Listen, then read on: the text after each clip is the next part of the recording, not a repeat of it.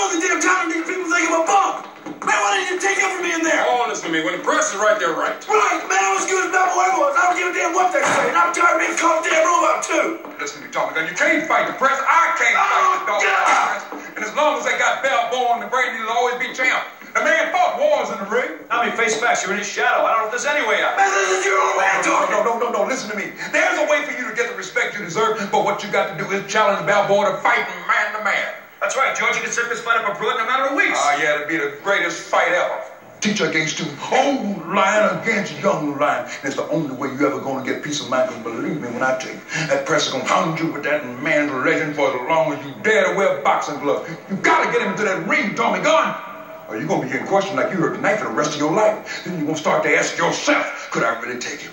Am I really good enough? Do people really think I'm a cheap carbon copy or a second-rate pretender who only got a shot because of my skin tone? Got to challenge that man to fight Tommy Gunn. And if he refuses, then you got to insult him. You got to dog him. You got to humiliate him. You got to do whatever you got to do to get him into that ring. But that's what you got to do.